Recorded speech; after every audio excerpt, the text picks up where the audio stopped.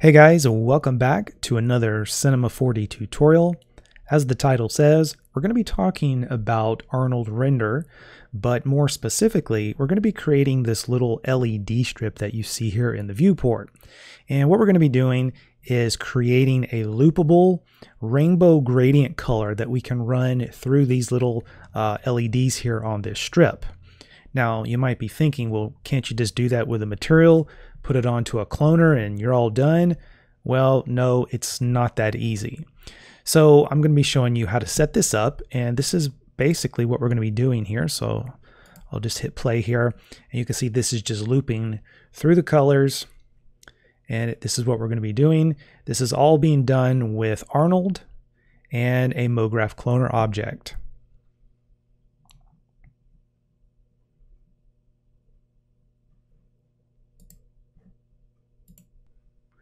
Okay, so to model this LED strip, it's very easy to do this. You basically just draw out a spline. I just went to a top view and drew out a spline. And then I just used a rectangle spline for the profile shape, put that into a sweep NURB, and that's pretty much all I did for the strip. For the little LED, these little diodes, it's basically just a cube that was placed inside of a cloner object, and that cloner object was set to object mode, and then it's going to clone along the spline that's in the sweep NURB.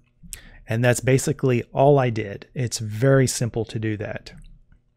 So what we want to do now is determine how we want to emit light off of these diodes, and there is two ways of doing that. The first way is with a material, and you're probably not going to want to use a material for this, but I'm going to go ahead and show it to you anyway. So we're going to create an Arnold surface and just a standard surface shader here. And I'm going to turn off the specular. We don't need that. Probably don't need base, but that's okay. So we'll go to the emission.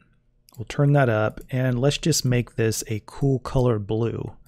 I guess that'll be okay. And we'll drop this over here to the cloner object, and we'll turn on the IPR. All right, so you can see it's not very bright. Now remember, this is an LED strip, which means these LEDs need to be bright. So I'm going to take the weight here, and we'll go up to 2. And that's still not bright enough, so we'll go up to 5. Still not bright enough. Let's take it up to something like 25. Okay, that's maybe a little bit better, but you'll notice there's not a lot of bouncing light in there. There is, however, a lot of noise. If I were to take this up even further to 50, it's not really improving any. So I don't really think that this is the option that you want to use to emit light off of this. Now that doesn't mean that you can't use this. In some cases, using the emission here on the material, that will work for certain things. But for something like this LED strip, I don't think this is going to be ideal. So what we'll do is just delete that off of there. And what we want to do now is use the second method, which is an Arnold mesh light tag. Unfortunately, the mesh light tag does not work if you apply it directly to a cloner. And I have tried various methods on trying to get this to work, and it simply will not work. Now, I don't know if this is a bug or just a limitation of Arnold and its connectivity to Cinema 4D. I don't really know. But if we right-click on the cloner and go to the Arnold tags and go to Arnold mesh light, you can see that nothing is showing up inside of the IPR window. So in order to get this to work correctly, what we need to do is apply the tag to the object inside of the cloner. And now it's showing up. Now you'll notice that there's also a lot more light in this compared to using the Arnold standard surface, turning the emission on. So we've got some little black area showing up here, and that's because we just need to make the light visible. Now there is some noise there, but you'll notice that the noise is not as great as it was when using the material. So more than likely, this is the option here that we want to use for this. Now if all you want is a solid constant color, well, that's pretty much all you got to do right there. That's pretty easy to do. You can just go over here and just change the color to whatever you want. And for some reason that did not update. That's probably a bug or something. But that's all you got to do for that. But we're not wanting to create a constant color. We want to create a nice loopable rainbow gradient type color. So we're not going to be able to do that with the option here for the constant. Because if we twirl this open, you can see there's no option there for a gradient. So what we want to do is change this over to shader network. Now there's two different ways that we can drive the color for this rainbow gradient that we're going to use. The first way is with a material, which I'll show you that a little later. But what I'm going to do now is I'm going to use the second method, which is a Mograph shader effector. So we'll select the cloner and we'll go up here to the shader effector. And I'm going to go into the parameter, disable the scale, and we'll go over here to shading. And this is where we're going to create the gradient that's going to be used to drive this rainbow spectrum. So we'll go over here to the shader list and we want to get a gradient. We'll go into that and I want to load a preset. Now if this doesn't show up, you may have to twirl down this little arrow here by the gradient. You may have to open that up to get additional options. Click on load preset. And the first thing your eyes might go to is this one here called Heat 2.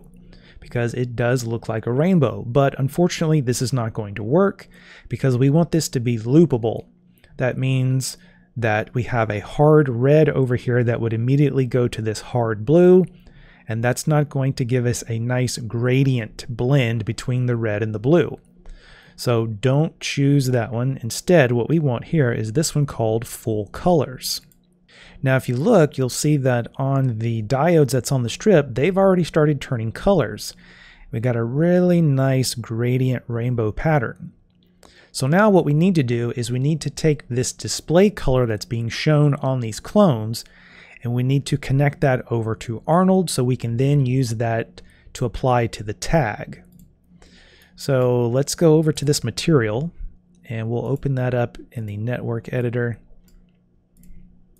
Move that out of the way. I'm going to delete that standard surface because we don't need it right now. And what we want to search for is user data RGB. So here is user data RGB. We'll throw that in. We'll go over here to the attribute because it's currently blank and we're going to type in display_color. All right, so now we'll go back over here to the Arnold mesh light tag.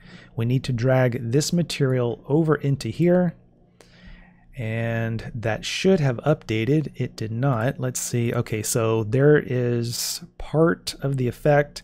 It's not looking right just yet. We need to go back into the shader effector, back over to the parameter tag, and we need to disable this option here called use alpha strength. And now it's working properly. Now if you want, we can go a step further and we can adjust how much of this color is going to show up here. Because right now we have the full spectrum here because we go from blue into a green to a yellow to an orange to a red to a purple back to a blue. So on each of the ends we have blue and we go through that full color cycle, but maybe you don't want all of those colors showing up on the entire strip. Maybe you only want 2 colors showing up, but you still want it to loop. So if we select the shader effector, and we'll go into the shading tab, and here for the mapping, the length for the U is what we want. So if we were to take this down, you can see it's actually scaling it down, and now it's giving us more rainbow patterns that are just being tiled over and over again, and maybe that's what you want. But if you want to go the other way, you can just take this value up. So let's go up to something like, I don't know, maybe 500. So now we go from a pinkish red to a purple over to a blue, and maybe you don't want that much. Maybe you want to go a little further, something like that. And all you have to do to get this to loop is just animate this offset U value. And it's going to look a little weird here in the IPR, so I'll try to go slow with this. But you can see it's changing. Now comes the brighter blue over to the green, then the yellows,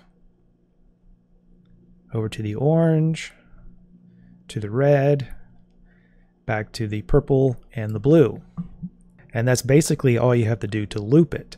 So what you could do is you could go further with this, and rather than just animating and creating a keyframe for this offset U value, you can create your own little user data. Or actually what we could do, yeah, we could use user data, and then we could use a time node for the espresso, and in that time node along with maybe a math node, maybe multiply, and what that will do is that will loop this. That way you don't actually have to create keyframes here for this. You can just use a slider or whatever type of control you want to use for your user data in order to get these colors to loop. And then you can just use the math node in order to speed up the looping or slow it down. Okay, so now let's talk about the other method to drive the color, which is with the material.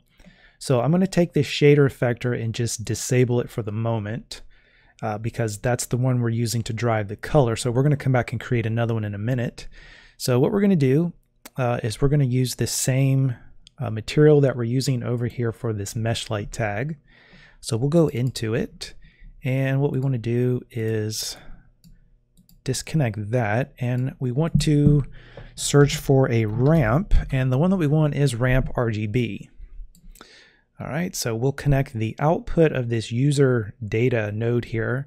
We'll connect that to main input, and this one should be display underscore color. We'll leave it like that.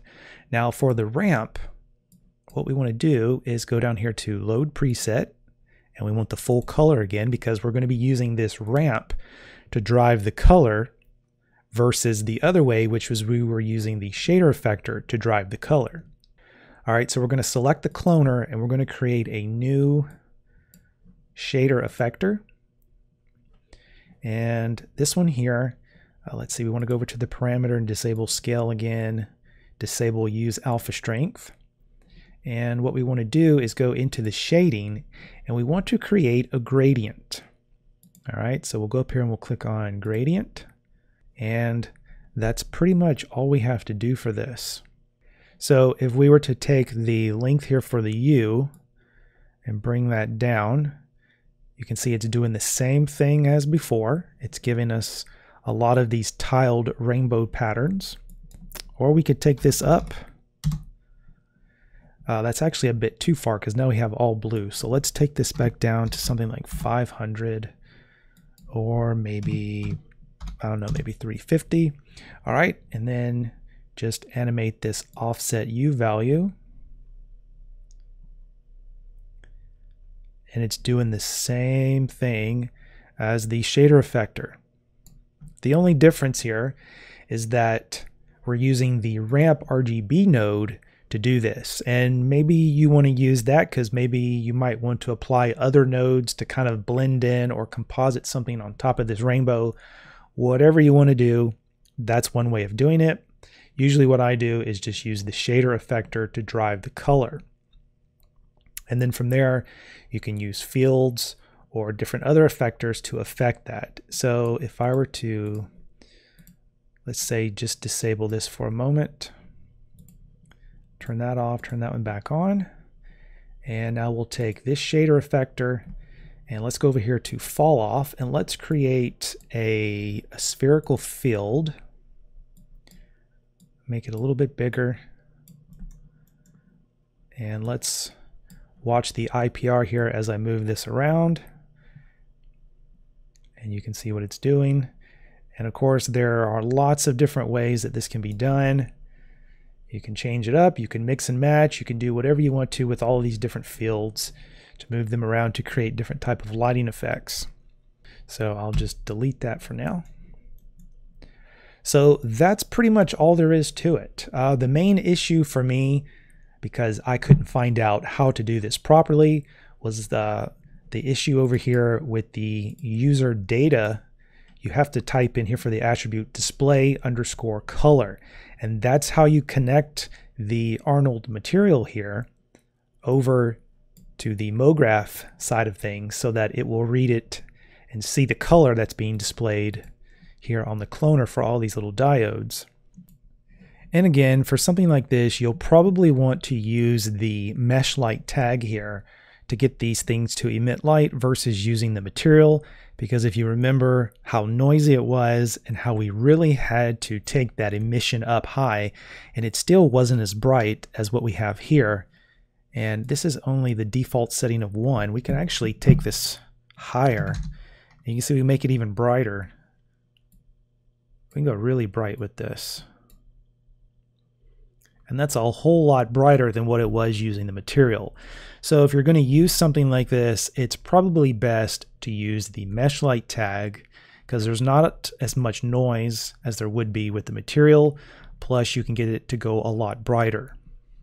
Alright, so I think that's going to wrap up this tutorial. I think I covered just about everything. We talked about how to connect Arnold over to Mograph and how to get that connected over here to the mesh light tag using the standard surface option here for the color. We talked about the rainbow pattern, how to do that. You can drive that with an Arnold material, or you can do that with a shader effector. So I think I'm going to go ahead and wrap up this tutorial. But as always, if you guys have any comments, any questions, feel free to comment below. And I'll have more of these Arnold tutorials coming later. I'm currently still using Arnold. They recently upgraded V-Ray to the beta version, so I've been playing around with that. So who knows, if V-Ray turns out to be nice, I might switch back over to V-Ray and start using that again. But for now, I've been using Arnold. It seems to be working okay. So I'll have more of these tutorials coming soon. So as always, guys, thank you for watching, and I will see you in the next tutorial.